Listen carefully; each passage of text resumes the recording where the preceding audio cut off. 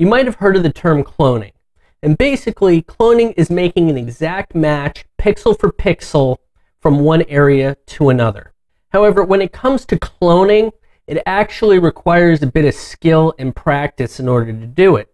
Primarily because it's a one-to-one match. The problem is that the shades or the colors may not actually match, and then you're spending time fixing what you were fixing and probably fixing. But there is an easier way. It's called healing. And what healing is, instead of a one-to-one match, which is cloning, healing fixes the damaged pixels in a much more natural looking way. So for example, on this image, you could see that there's this speck of something inside of her hair. You can see that she has some blemishes on her face, and we have a bunch of flyaway hair, not only over here, but it's actually hanging in her face as well as the back of her head. So when we get into this image, you'll see that there are a lot of things to fix. And if we went with cloning, we'd be worrying about lining up and making things match, and it's a lot of work. Healing is way more automated. Now, when it comes to cloning or healing, the last thing we want to do is actually work directly on this background layer. And the reason for that is anything that we do is a permanent change. We are literally replacing some pixels with other pixels, and we may not like that. It's much better to work non-destructively. And in order to do that, we're going to create a new blank layer. And we do that from the Layers palette. If you don't happen to have it open right now, you would go Window, Layers. If it has a checkbox next to it, then that means that it's open somewhere on your screen. But from within this Layers palette, at the bottom, you'll see an icon that looks like this one, which is a new page. Simply click on it. Now we have the background layer, which has all of our existing image information. When I hide that, we now have this blank layer on top. The checker pattern represents nothingness.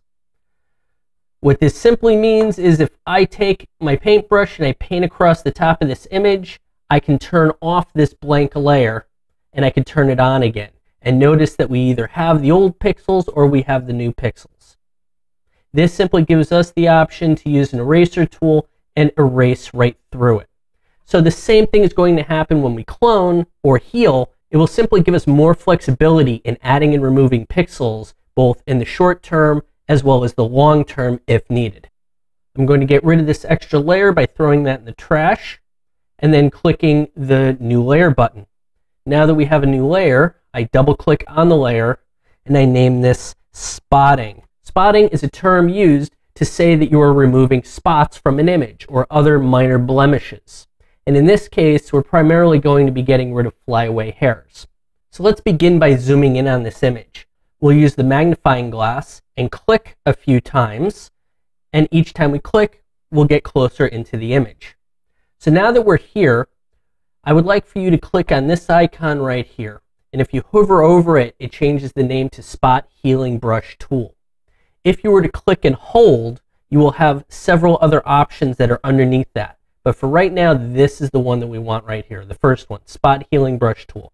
The reason that we want this one is because it's the quickest, easiest, and simplest for a new person to use in order to clean up your images. Now up here at the top, which is the options bar, I want you to notice that I have Sample All Layers checked. By Photoshop's default, it's off. And when that's off, that means that we could do stuff and nothing's going to happen to this image because there's nothing else on this blank layer. And because this is off, it means that nothing is going to happen because the background with all of our existing information is on a separate layer. But by turning it on, the tool is now going to work properly with a new blank layer. Simply all I want you to do is click, drag, release. That's it. See how easy it was to remove that flyaway hair? Here, I'll do it again. Click, drag, release. See how amazingly easy that was? You don't have to put a lot of thought into this at all. As long as you have that particular tool selected, the Spot Healing Brush, with a new blank layer, Sample All Layers, and Content Aware selected, you will have an incredibly easy time. I'll talk about these in a second. but I just want to do a little bit more where I'm clicking, dragging, and releasing. And notice how it cleaned that up. It's not perfect, so we'll just go over it again, and it will clean up a little bit more. We'll simply click and drag in relatively short strokes.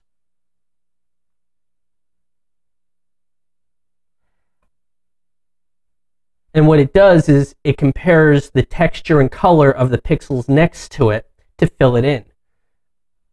Now, ideally, you want to use a relatively small brush, which is selected up here, where you can make the brush size bigger and smaller.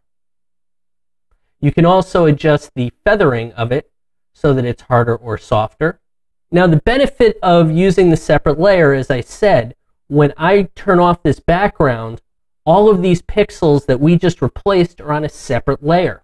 So by clicking on the spotting layer, you can see that all that hair is still there. You see that? It's pretty amazing what can be done. So simply, all you want to do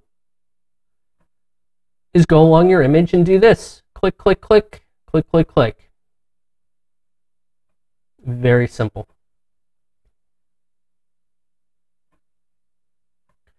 If you were to use the clone stamp, it's much harder to actually do this.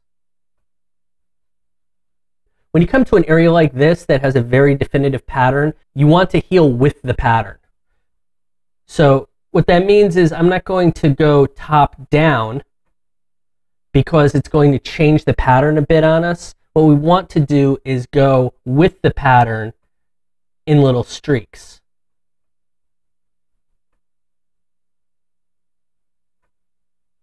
And it will often give you a better looking result. So for example here, I'm going to follow the pattern of the hair as best as I can. And sometimes it isn't as easy as it is to say when you're working with a mouse, but we'll give it a try. Okay, very simple, very easy. I can even come over here to some areas like this that are way more complicated. Now once again, remember, we only want to use a brush size that's just big enough to cover the area that we want to cover. We don't want a really big brush. And I'll actually do that just to show you. If we have a brush that's way too big,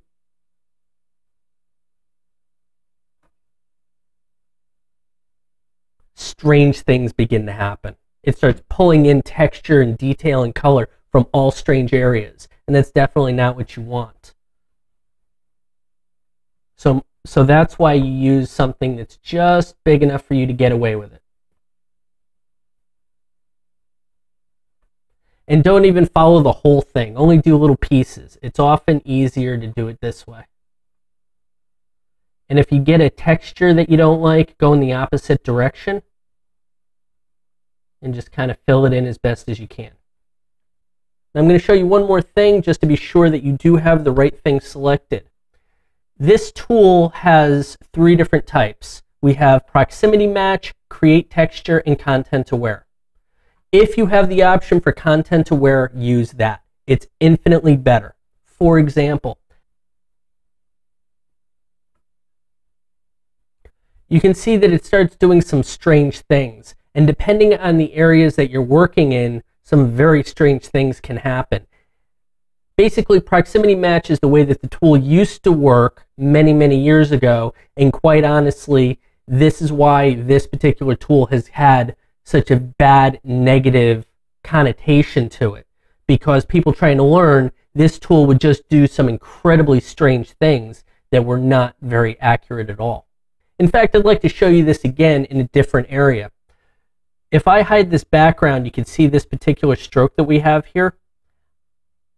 With the content aware, it blends right in and it did a very nice job the first time around. But I'm going to take my eraser tool on this top spotting layer, and I'm simply going to erase the change that I made. Now notice the hair came back. This time, instead of using the content aware, I'm going to use proximity match, and watch what happens. See that? Not at all what we had in mind, was it? So once again, your best bet is to use content aware and do the exact same thing, and you will yield infinitely better results.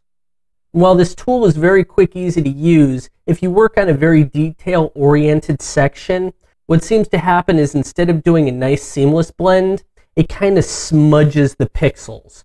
On this particular image, you didn't notice that as I was working. However, if I have something that's very intricate, instead of picking up the texture and properly placing it, it gets a little confused and starts smudging it.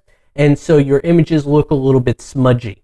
As a beginner and quick usage, it's perfectly fine for you to get started with, especially when using a small brush. Now, when you are ready to expand your knowledge base, when you click and hold, there are several other tools that you can use. From the healing brush to the patch tool, there's a content aware, and then there's this oddly placed red eye tool. Now, these are all the healing brushes that we have available to us. There is also the clone stamp as well. And as I mentioned before, the clone stamp gives you a 1-to-1 pixel match, which is really good for replacing pixels. For example, we'll use the healing brush in order to remove some stray hairs from this general area. However, we'll use the clone stamp in order to remove the entire area. Just the whole thing gone. And that's what the clone stamp is really used for. Now, all of the healing and cloning tools are covered inside of my Photoshop Basic course, where those tools get their very own dedicated class. Once again, designed to make you a better photo retoucher.